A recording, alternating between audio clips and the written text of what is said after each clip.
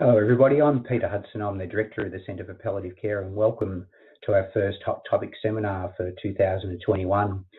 I'm really pleased to be able to advise you that we've had almost 700 people register for this particular seminar, which is absolutely fantastic. So thanks very much for being part of it. Dr. Julie McDonald is our guest presenter today, and after Julie's presentation, there's going to be plenty of time for questions and comments. So I would encourage you to think about questions as Julie's presenting, and you're very welcome to log those via the system as she's actually talking, because then we'll actually establish a pool of questions that we can draw upon at the end of Julie's presentation. So please don't hold back. A great opportunity to talk to Julie as an expert in this area. So that would be fantastic if you could do that. Just before I introduce Julie, just wanted to acknowledge that in the spirit of reconciliation, the Centre for Palliative Care acknowledges the traditional custodians of country throughout Australia and their connections to land and sea and community. We pay our respects to their elders past and present and extend that respect to all Aboriginal and Torres Strait Islander peoples today. So Dr. Julie McDonald is dual trained in respiratory medicine and palliative care. Her specialty focus includes lung oncology patients and those with advanced non-malignant disease. Her active areas of clinical and research interest are symptom control of breathlessness and cough, and the integration of early palliative care and advanced care planning in the advanced lung disease patient group.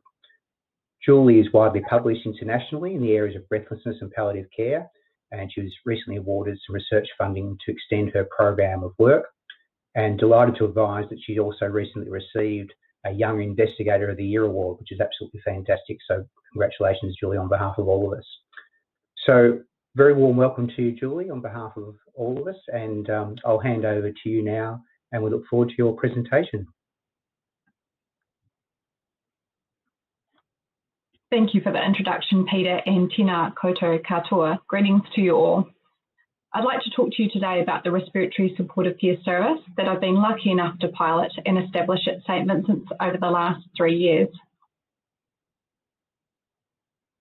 In this talk, I'd like to introduce the need for an integrated respiratory palliative care approach for patients with advanced lung disease and run you through the preliminary results of our pilot program in the usual aims, method and results format.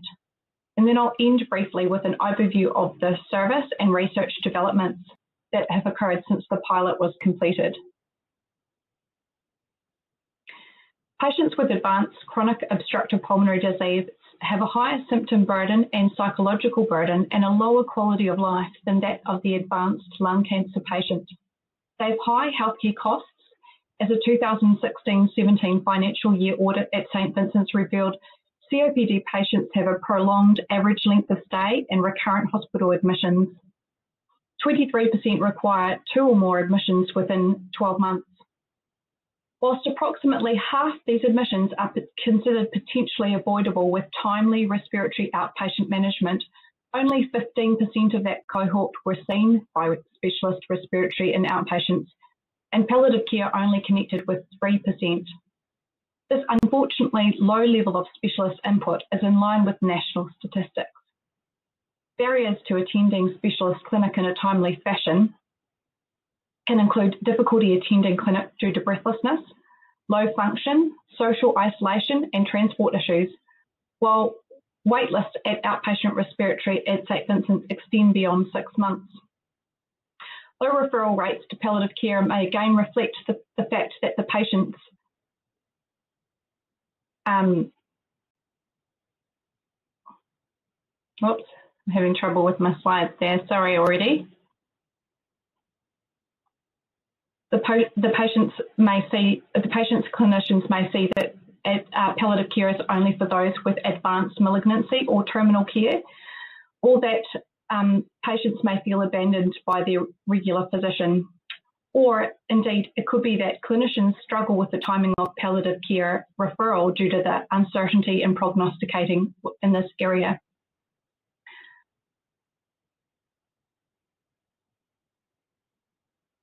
The St Vincent Strategic Service Plan for 2025 committed to creating new models of palliative care through the early introduction of palliative care and to integrate palliative care within hospital specialties and community care. This vision paved the way for our pilot program. We proposed a flexible, integrated ambulatory model of respiratory and palliative care that would address the gaps in patients with advanced lung disease and align with St Vincent's strategic service plan. The Respiratory Supportive Care Service pilot consisted of two intertwining components: the Respiratory Supportive Care Outpatient Service, which is nestled within the weekly respiratory clinic at St Vincent's, and a physician home visit, which is conducted weekly to patients who are having difficulty attending the outpatient clinic. We successfully secured a St Vincent's Hospital Australia Research Endowment Fund grant to help design and assess the outcomes of the pilot study. This prospective dual cohort pilot study of the Respiratory and Supportive Care Service aimed to help explain the differences between the patients seen at home visit and outpatient clinics, describe the model of care provided at both home visits and outpatients, and measure the potential impact on healthcare utilisation before and after the first physician review. And now to the study methods. The pilot was a collaborative project between respiratory and palliative medicine departments, St Vincent's Health Independence Program called Complex Care Service, and the Centre for Palliative Care, with all teams contributing to methodology and research provision.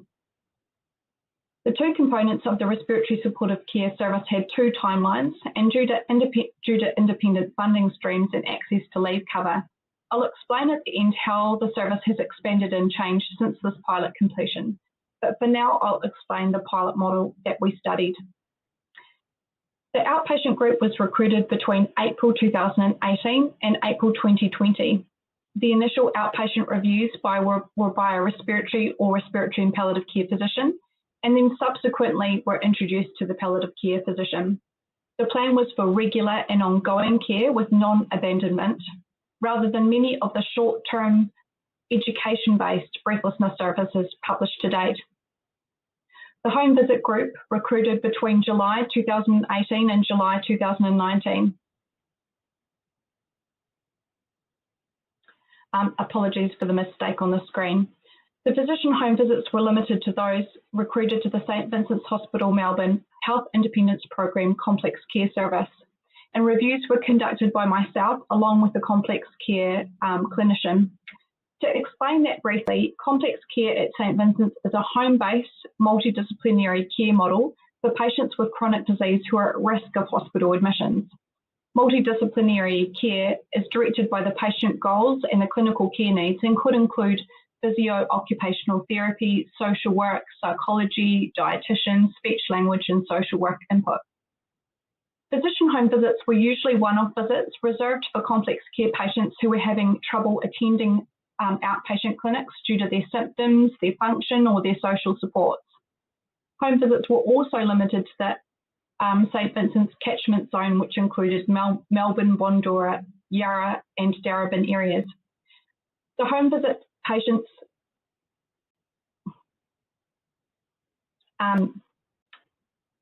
again, I'm just sorry, losing my slides here.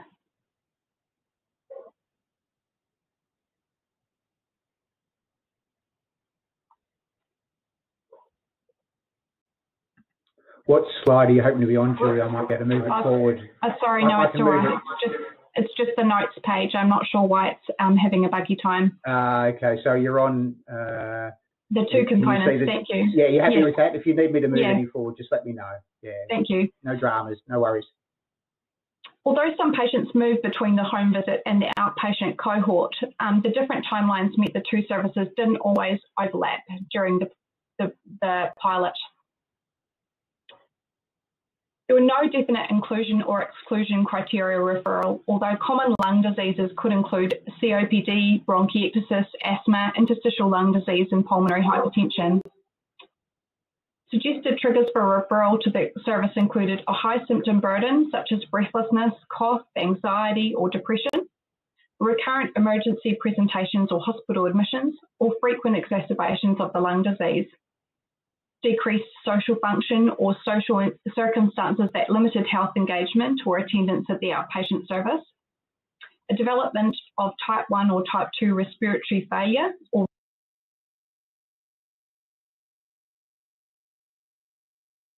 extended review to address prognosis or future care plans.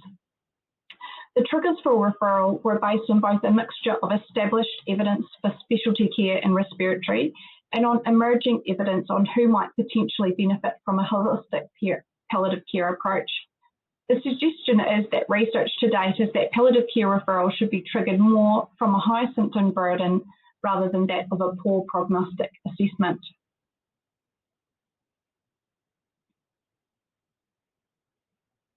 The model of care provided at each review was guided again by established evidence base of the Australasian COPDX guidelines, and this also recognises the emerging role of palliative care in the management of advanced lung disease. Key tasks during the review included to establish the diagnosis and severity of the lung disease and optimise comorbid conditions and control of the lung disease, such as review of inhalers, oxygen prescription, vaccination status, and rehabilitation referral. We also assessed the physical and psychological symptoms and implemented a personalised breathlessness action plan. We then developed future care plans to manage care, including a disease-specific action plan, such as for COPD, asthma, or heart failure, and then spent time educating and communicating with the patient and the carer and healthcare team about illness, management, prognosis, and discussion of advanced care plans. We rationalised medications and appointments and arranged referral to services including community palliative care. So I'll move on to the design of the study pilot. The pilot had two groups, the home visit and the outpatient clinic group. The demographic and clinical data explored the differences between those patients first seen at home visit compared to those first seen in the outpatient clinic. Descriptive data defined the key tasks completed in the home visit and outpatient reviews, which helped to outline the model of care we actually provided. A retrospective analysis explored hospital utilisation in the 90 days before and after the first physician review. This included a number of acute hospital admissions, the cumulative total bed days of acute hospital admissions, and the number of outpatient attendances before and after the first review. The results remain preliminary, with focus at present on the raw data analysis. And now I'll move on to results, starting with demographic and clinical characteristics. 51 patients were initially reviewed in the physician home visiting cohort across the 2-year period, while 58 were first seen in outpatient clinic. This table describes the demographic data and health status of the initial review. The two groups were very similar in their mean age of 75 years, the proportion of male sex, and that they both commonly reported they lived alone with no carer. COPD was the common diagnosis in both groups, followed by interstitial lung disease and asthma. Both groups were equally very breathless, with 43% of each group describing a modified medical research council dyspnea scale of 4, which is defined as breathless while dressing or too breathless to leave the house.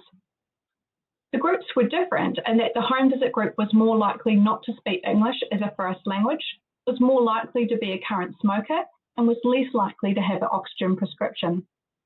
The home visiting group also had a much lower functional score, with 47% describing an Australian modified Karnofsky performance scale of 50 or less, which is defined as requiring considerable assistance with frequent medical care. You can see already that the groups are quite different, and there's many possible reasons for this. And the first is mainly that we chose the home visiting group patients based on the fact that they had low function and difficulties attending outpatients. And you can see from the group demographics why this group could struggle. They've got a much lower function, not as often speaking English, and they're already very breathless with less oxygen prescription. And you can see already that perhaps without that home visiting outreach part, these patients in particular may have really struggled to access specialist care. So now I'll move on to the key tasks that defined the model of care provided in those reviews.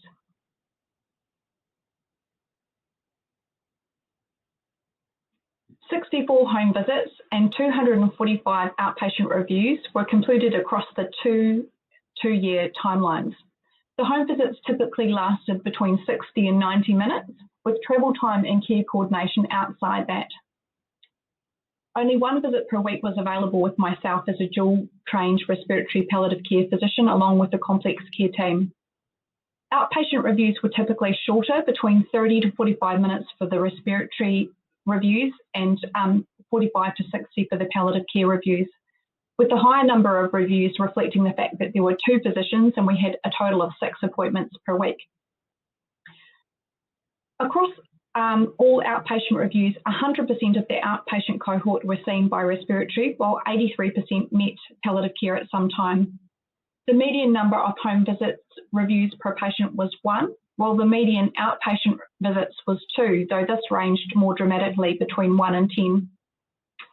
Initial reviews at both sites focused on clarifying the diagnosis, defining the disease severity, and optimising disease control.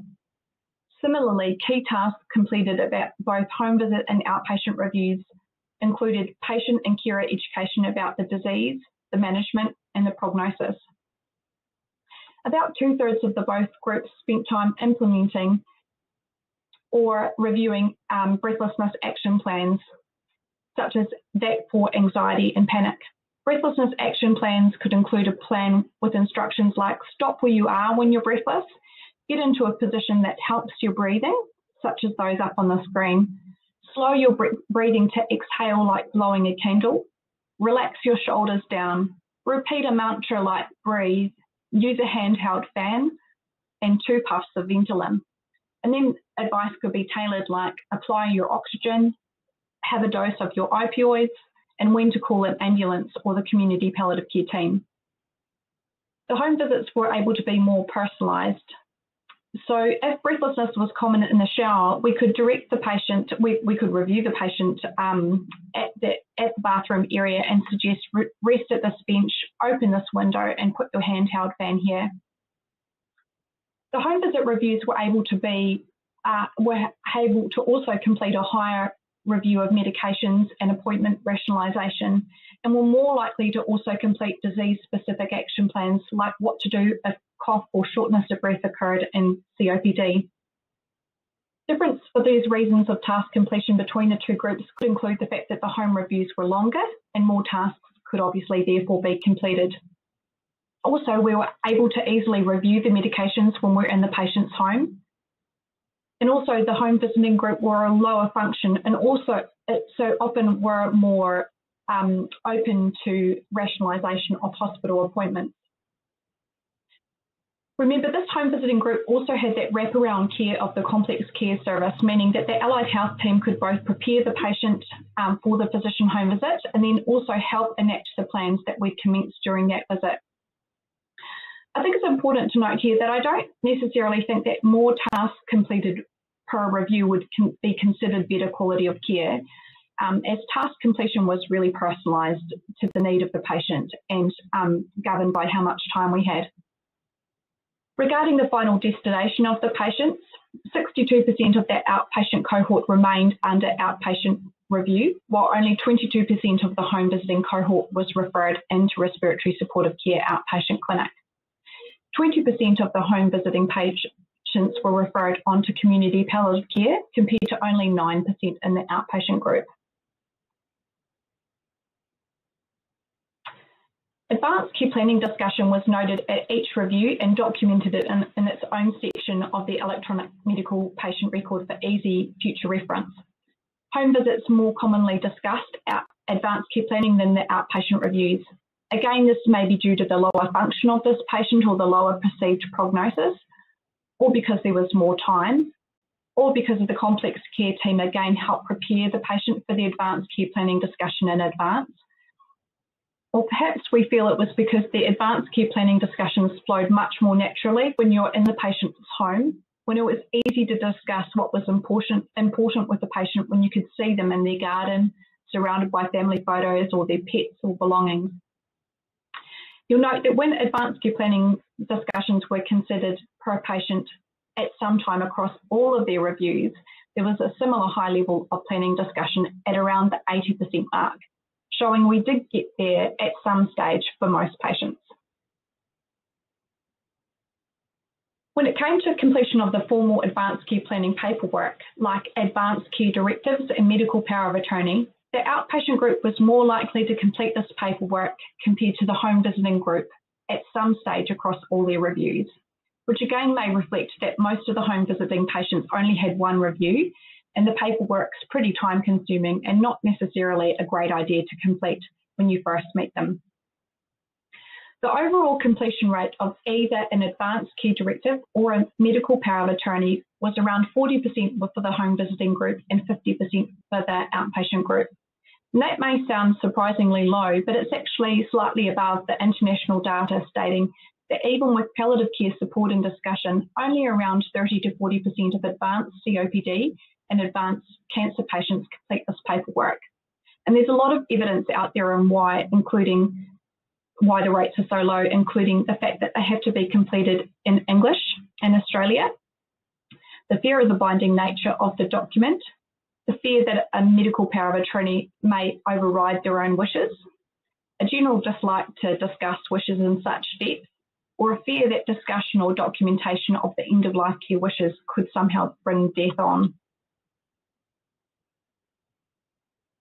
The last component of the model of care I'd like to discuss is the use of opioids for breathlessness. And for simplification here, I've just got one graph with all 109 of the patients. The data was similar across both home visiting and outpatient groups. This graph captures that 24% of our patients were on opioids at the initial review, though that was not necessarily for breathlessness. 18% were commenced on opioids during one of our reviews, and 5% were started by another team. 53% were never trialled on opioids, and 6% had their opioids ceased during a review. The differing reasons for not trialling opioids in this cohort was not captured in the study, but I think the prevalence does support our continued limited understanding of the role of opioids in chronic breathlessness, including who may benefit, who would even agree to prescription, and who can be safely prescribed opioids.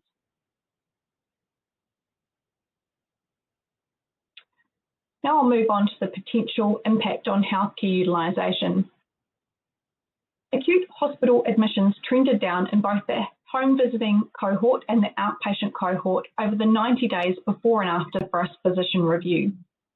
The home visit cohort decreased by 30% from 106 total admissions for 51 patients in 90 days to 74 admissions, which is an average of 2.07 per patient in 90 days down to 1.5 per patient. The outpatient group similarly decreased by 39%, but from only 49 admissions to 30 admissions in 90 days, which is an average of 0.84 per patient to 0.51.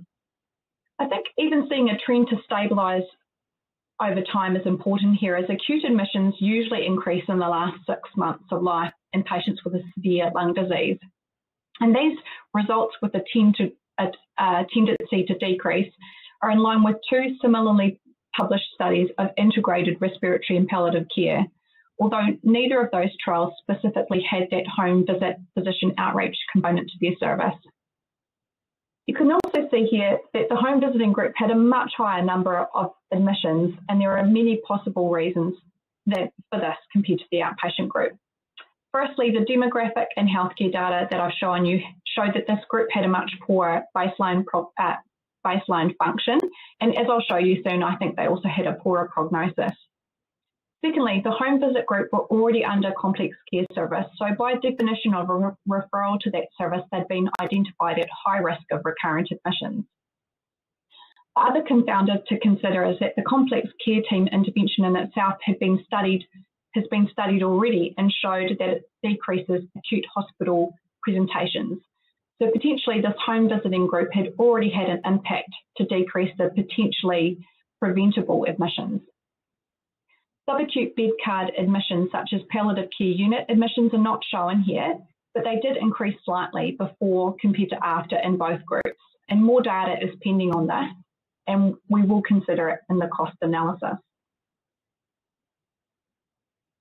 The cumulative total bed days of all hospital admissions also decreased in the home visiting cohort by 25%, from 290 total days for 51 patients to 200 days, or an average of 5.7 days per patient over that 90-day period, down to 4.3 per patient.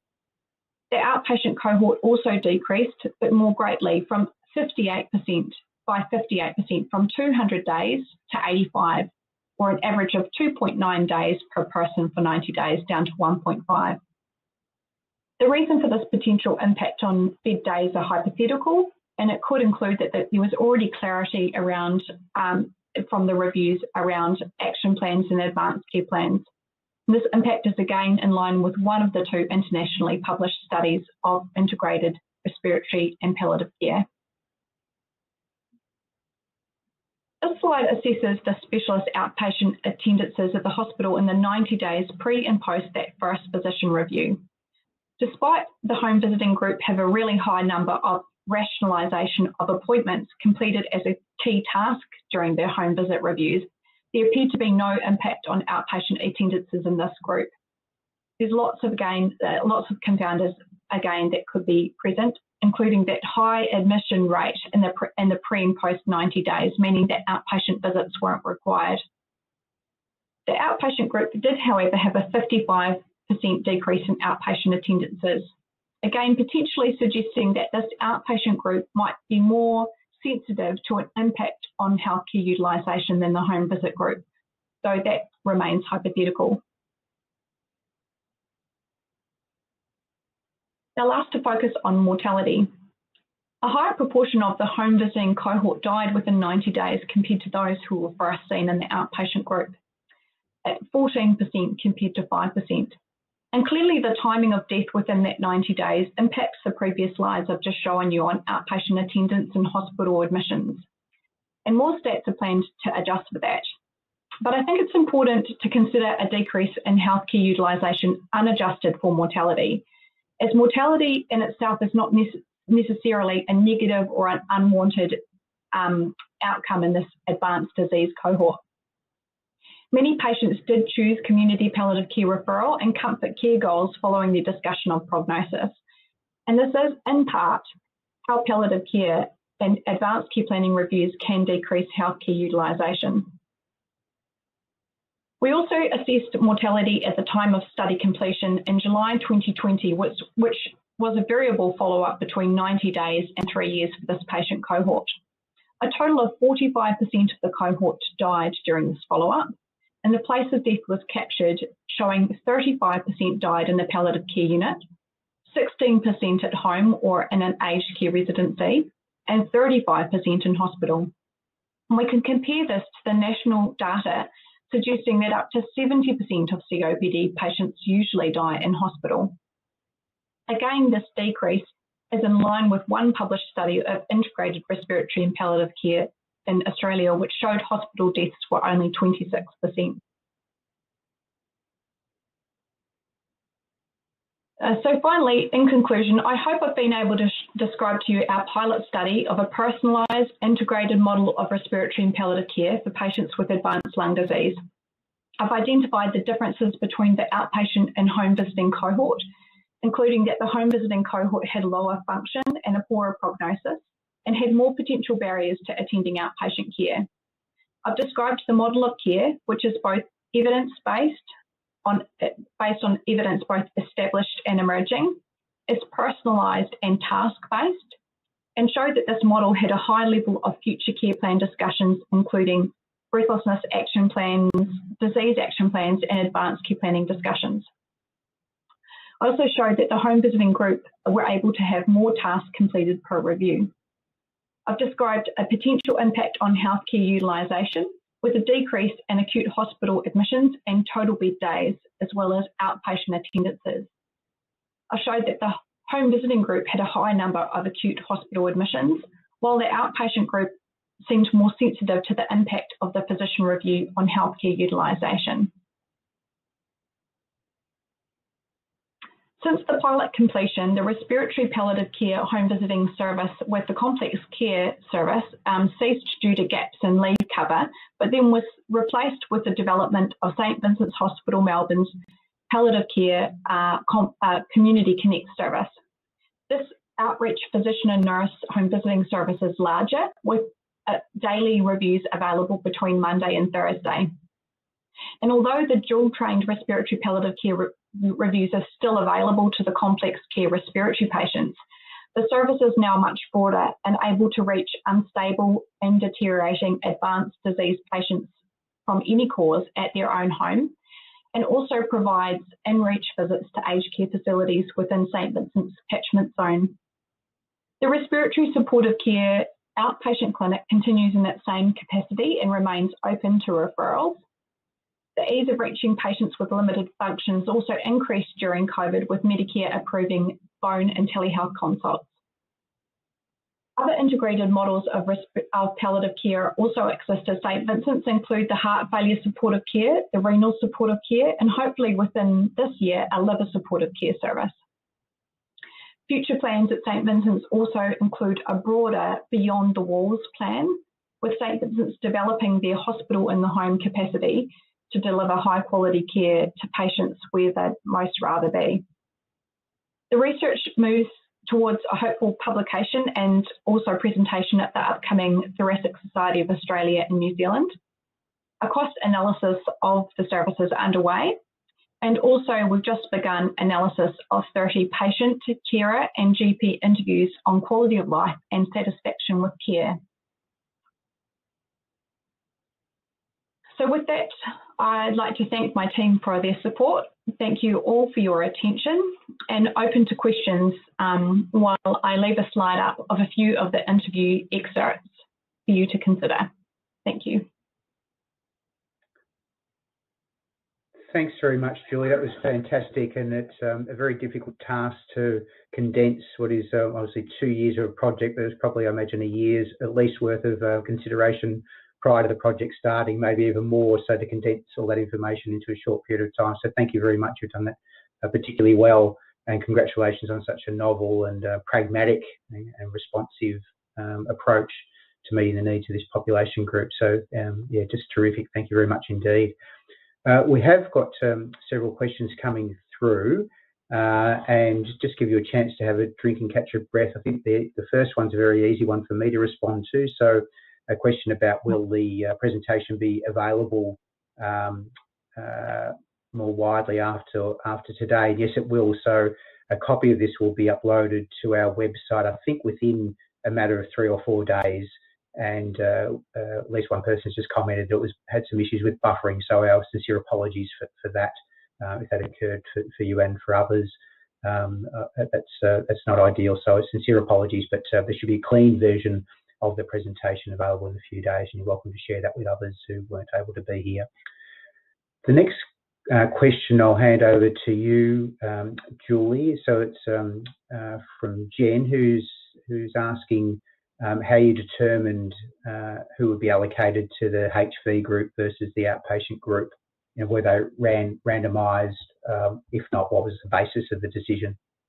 Yeah.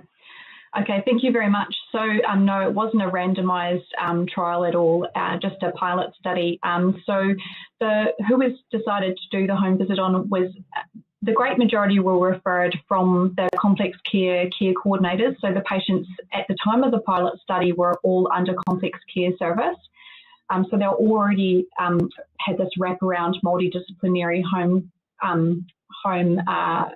service. We decided on whether they could attend outpatients or home visit for that group, depending on their functional level and barriers to attending outpatients. So sometimes an outpatient visit might be lined up, and then the patient was not well or too breathless or etc. And so we changed it to a home visiting service. We were able to be quite responsive, I think, to the needs of the patients. So we did that. A decent number of them did flexibly move between outpatient and home visits. there were a lot in the outpatient group who were never under the complex care service, and so were never technically able to be visited at home. Though that has broadened now with the Community Connect development of the new service there. Also, we do a lot of outpatient clinic reviews of patients from Werribee and even as far as Sale and Horsham, so we wouldn't be able to attend home visits that far out. Yeah, but in general, we chose to do a home visit if the patients were having a lot of barriers with attending clinic. Great, thanks very much, Julie. And then the question from Katrina, who is asking what proportion of the cohort were receiving specialist community palliative care? Good question. So only a very, very low proportion. So the general way we set up the clinic was they started with us either at the home visit or in the outpatient service. And when it was felt that they were moving towards community palliative care recruitment sort of guidelines, we moved them on. So I think I showed in one of the slides that around 20% of the outpatient group were referred to, of the home visiting group were referred to community palliative care and were taken on board, whereas only 9% of the outpatient group. There was some overlap. We'd keep patients on the books until they were settled in under the community palliative care service, but in general, that was one of the points that we looked at discharging the patients to the community service. Though I must admit that that again has changed with Medicare's development of continuing phone and telehealth billing. So we're doing a lot more phone reviews to patients who are under community palliative care now. And we remained available for discussion. I had a number of patients who were discharged to a community palliative care service that we then re-engaged for specialist advice. And then more recently with Community Connect, we went out and visited again due to particularly troublesome symptoms. Thank you. And a reflection from Amanda, who says, thank you for your presentation. My father was a COPD patient, and she says, I wish this service was around when he was still alive. So thank you. Well done. And then Jackie asks, how does St Vincent's Hospital Community Connect interact with community palliative care? Is there an overlap or potential for patients to get confused about which service is providing what? Yeah, good question.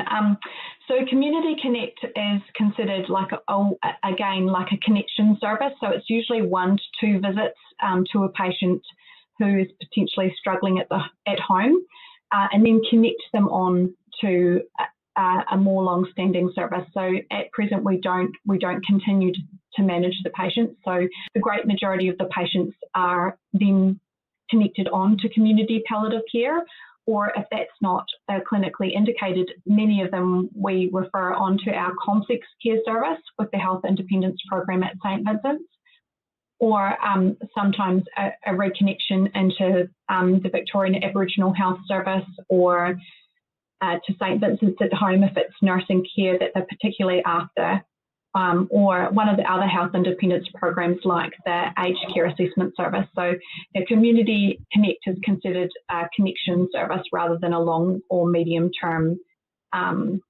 connection service. But again, as I mentioned before, we do continue to provide specialist outreach, because a lot of patients who are under community palliative care, especially in the Melbourne City Mission catchment area, are still regularly attend St Vincent's Hospital for acute admissions or outpatients. So sometimes they ask for that sort of St Vincent specific outreach connection, and we're happy to continue to see patients again once or twice if that's needed and requested from the community palliative care team. I should mention also the Community Connect service is currently only 9 to 5, Monday to Thursday as well. So it's not 24 hours like the community palliative care services are. Great, thanks, Julie. And Susie has a question, and she's asking about whether there might be a role for physiotherapy working with respiratory and palliative care consultants in the outpatient clinic, or can you see a role in the future potentially for that? Yes, so there's lots of things I didn't say during this presentation, and one is that we do have a physiotherapist already at our respiratory clinic, and our respiratory supportive care clinic is nested within that respiratory clinic. So we do have a physiotherapist at clinic that can be called in to see patients or booked separately to see the physiotherapist. And then in addition, like I mentioned, a lot of my patients were under their complex care team, or if they weren't, we referred them. So about 31% of those who were seen in outpatients were referred to the complex care service. So then they had access to that, that multidisciplinary wraparound home-based care. We also had a very high number of referrals to pulmonary rehab. So again, physio access through pulmonary rehab. And at present, pulmonary rehab is run in-home and online rather than the community groups due to COVID. Great, thanks, Julie. And Kirsty was wondering, in terms of the breathlessness action plan that you utilised, whether or not that was a specific plan that had been developed elsewhere, or was it something that you and your team developed specific for this particular initiative? Yes, so no, we didn't develop it specifically.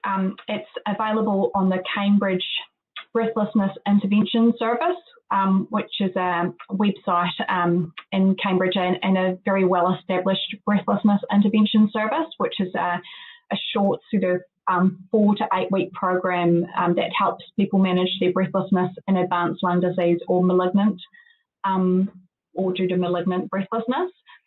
So it's based on that, and also another published paper by Rocker in Canada. So it's fairly standardised, but again personalised to what the patient requires. So we always sort of type it out, and we have the team can help translate it as well into whatever the language the patient speaks. If the patient isn't particularly literate, then the complex care service are also very good at converting it into images to follow, including images of an inhaler and then images of a fan and the blowing the candle, etc. So we can do it in an image if the patient needs as well. Great, thank you.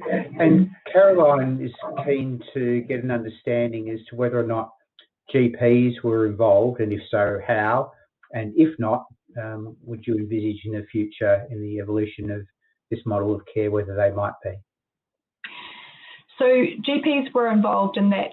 Following every outpatient or home visit, the GPs were sent a letter, and I do also have the data on how much of the time we also contacted the GP. It was around 60% of the visits or reviews had a GP phone call as well. In addition, I just mentioned at the end there that we've just recently performed carer, patient and GP interviews to understand their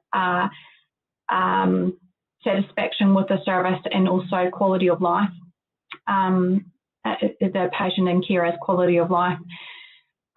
Some GP practices we're much more heavily involved with, such as the Victorian Aboriginal Health Service. We've had a few sort of team meetings with patients who have been quite complex, and also the co-healths, which is sort of close to St Vincent. So those GP practices in particular we're much more engaged with. But I think there's always a role for expanding further into the community. Rocker, who I mentioned earlier, the published Canadian author, his study, some of his reviews were based in GP practices. I should also mention that one of my colleagues, Dr. Giorgio, is a respiratory physician, and he works as an outreach respiratory physician with the Victorian Aboriginal Health Service as well, providing very similar reviews there. So, you know, there is that connection, especially there. Great, thank you. And the next question is from Pam, who's asking about what percentage of the home cohort were using home oxygen. And then a follow-up question just about your general views on the use of oxygen in symptom management for advanced COPD, and okay. some kind words saying thank you very much for your great presentation. Oh, thank you. So I've got that data here. It was probably very small on the screen. So 18% of the home visiting cohort had oxygen prescribed at the initial review, compared to 38% of the outpatient group. And I think there's lots of different reasons for that. One is that the home visiting group did have a higher number of active current smokers, but two, the home visiting group just had much lower healthcare engagement, so they often hadn't been attending the outpatient reviews or hadn't been linked to specialist outpatient respiratory, so didn't have that option of oxygen prescription. I think oxygen prescription is currently being restudied, but in general, the two main sorts is long-term oxygen prescription, which is for a patient who is hypoxic on an arterial blood gas, and usually that means their saturations are below 92% on room air. And those patients are prescribed oxygen between 16 and 24 hours a day. And the second group that are prescribed oxygen are those who are breathless on exertion, who desaturate on exertion, and a 6-minute walk test is performed to see if they desaturate below 88%. So we've got very strict guidelines in Victoria about who we can prescribe oxygen to, those who desaturate on exertion or those who qualify with an arterial blood gas for long-term oxygen therapy. And we don't have much ability to prescribe oxygen for patients who aren't hypoxic. And that might sound a bit harsh, but actually there's also no evidence for oxygen.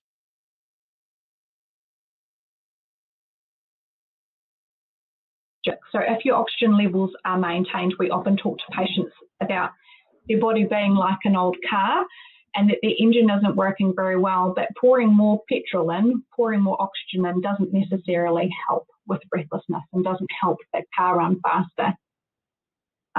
There is, however, very good evidence that flow of air is helpful for breathlessness, and that's actually why a handheld fan is effective in breathlessness, because the nose has breathing receptors that actually feel the fan and tells the body to slow down the breathing, and that's why a fan's effective. So sometimes patients perceive that oxygen is effective for breathlessness, but it may be because it's just the flow of air going past in their nose that they're feeling is helpful. So a long-winded answer to a question about oxygen. I should say that the only group that we are able to provide oxygen outside these guidelines for are those who are considered a very short prognosis of less than sort of 6 to 12 weeks. And then we can sometimes access compassionate oxygen prescription without going through all those tests and investigations. Thanks, Julie. That was a very helpful response, and I'm sure quite informative for many in the audience, so thank you very much. A question for someone who wanted to remain anonymous is asking, what would your key message be for clinicians who work in regional or remote areas of Victoria or Australia who perhaps don't have so much access to specialist clinicians and the range of allied health staff that you and that your team work with? For context, persons acknowledging that their respiratory specialist outpatient clinic has a wait list of over 2 years, so a very sobering kind of reflection on some of the inequities in care. So any thoughts about that you might be able to convey, please? Oh, I can very much appreciate how difficult that is, and also how lucky we are at St Vincent's to have such an extensive allied health service around this specialist supportive care service. So my main take-home messages would probably be for the management of advanced lung disease, I'd be focusing on a breathlessness action plan that is holistic, like I mentioned, not necessarily moving just to the opioids for breathlessness, but ensuring that the patient is able to follow the plan of stop position, slow breathing, relax, shoulders, handheld fan before the use of opioids. And the second is that we spend a lot of our time educating about action plans. So what a patient should do if they develop increased cough, purulent sputum or shortness of breath, and how to start their action plan of prednisolone and antibiotics for COPD, because that's where so much of the evidence is that that we can drop down hospital admissions or potentially avoid hospital admissions if patients are able to feel confident with how to follow their action plan. So the breathlessness action plan and the disease action plan would be my main two. And then the other strongest area of evidence is that of pulmonary rehab. So, well, smoking cessation and pulmonary rehab. So those two things are the biggest things we can do to help improve a patient's prognosis and their quality of life. Thanks, Julie. So lots of questions. I'm not going to be able to get to all of them, I'm afraid, so my apologies in advance. But a question from Jen, who asked, was there a psychologist involved with the AH team? So there's two available options for psychology. The first was the complex care service. So if a patient was having that home visit, multidisciplinary wraparound, a psychologist was available to do outreach visits. That was independent of whether they were seeing the physician home visit, the physician or not. And the second was due to the involvement of palliative care and the respiratory supportive care, we had access to psycho-oncology, so both psychology and psychiatry were available for outpatient referral for patients with advanced lung disease, so that both those options were available. Thank you. And a question from Diana, who's also acknowledging that she's from New Zealand. So I'm not sure if you're live from New Zealand or you're in Australia, but originally from New Zealand. But either way, you're very welcome, and thanks for joining the webinar. But she asked you, Julie, do you think midazolam nasal spray or benzodiazepines play any particular beneficial role in this cohort? Good question. So I have to acknowledge that I was one of the authors on the opioids Cochrane review, and at that time we spent a lot of time talking about the use of benzos and breathlessness, and there is a Cochrane review available online on that. And overall they found that there was no evidence for or against benzos for the management of chronic breathlessness, although there was a real evidence of harm, so increased falls and confusion. In general, I've got the stats for our group as well. I think in general we prescribed opioids in 1% of the cohort due to just the concern around it causing more harm than good in this outpatient population. However, when patients move towards end-of-life care and patients were referred into a community palliative care service, then opioids do play a role in the management of breathlessness at end of life. And so patients did usually have prescription for injectable midazolam. Sometimes oral lorazepam was added to an action plan, but this was usually done only with extensive discussion with the patient, the GP, and the carer, and with that home visiting support of the community palliative care service. I think I should have also mentioned before the question about the GP and how we involve them. Certainly at any stage, if we considered starting opioids or benzos in a patient, we would be discussing that with the GP, as we had a few patients who we had to cease opioid medications because of a lack of full team discussion before starting, and due to risks of falls or misuse, medications had to be stopped more than started sometimes. Thank you. This, I think, will have to be our final question. And again, sincerely, our apologies, because there's a number of questions I haven't been able to get to. So this question from Ian, who asks, should a service like this be arranged by respiratory medicine rather than specialist palliative care? So what's your viewpoint on that, please, Julie? So the emerging evidence, rather than my personal anecdote, is that patients and clinicians probably want the integrated the integration of specialist palliative care into the routine care, rather than a specialist outpatient service or specialist separate service, because of that fear of abandonment. And this is particularly evident in the renal supportive care group. I think patients who are under renal physicians very long standing, who have always attended on a certain day at a certain time, they don't want to move to another clinic at another time. So I think integration of palliative care into the specialist clinics is step one. I think, you know, probably the other area that integration potentially needs to occur is the consideration of something like a multi-morbidity clinic, where because we very much were dealing with mainly respiratory advanced lung disease and sometimes advanced heart failure. But when patients had very complex comorbidities, we did continue to need specialist outpatient reviews from other teams, and I would have loved, or I would love, a complex comorbidity clinic that had integrated palliative care as well. Thanks, Julie, for being so responsive to you know, a lot of questions in a short period of time, and it's really very much appreciated. And thank you again for your fantastic presentation, and you know, the effort that went into that was obvious, and I'm sure people have learned a lot from what you conveyed, and also your responses to the questions. So fantastic effort, and on behalf of all of us, thank you very much indeed. If we had some flowers, we'd be giving you those in person. So hopefully, maybe in the future, in a post-COVID world, we can have you back and others to talk about this topic again, because it's obviously generated a lot of interest.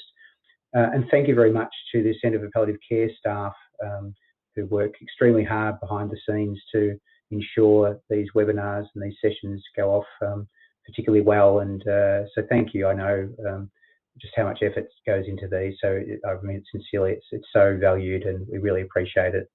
And just a bit of a, as I said in response to the first question that was raised, a reminder that this webinar will be available on our website in a few days' time. So very welcome to look at it again, or to share it with others who were unable to be part of today's discussion. And just a heads up for our next top topic, which we're planning for April, I think it is. It's going to be on the latest in evidence around bereavement support, and particularly drawing upon some of the issues that are raised as a consequence of COVID. So that will be particularly topical and hence highly relevant for our hot topic seminar series. So thank you again, everybody, for taking the time to be part of this, and we hope you'll join us again for a future offering within this seminar series. I wish you a lovely evening, and we'll see you again in the future. And thanks again for being part of it. All the best. Thank you.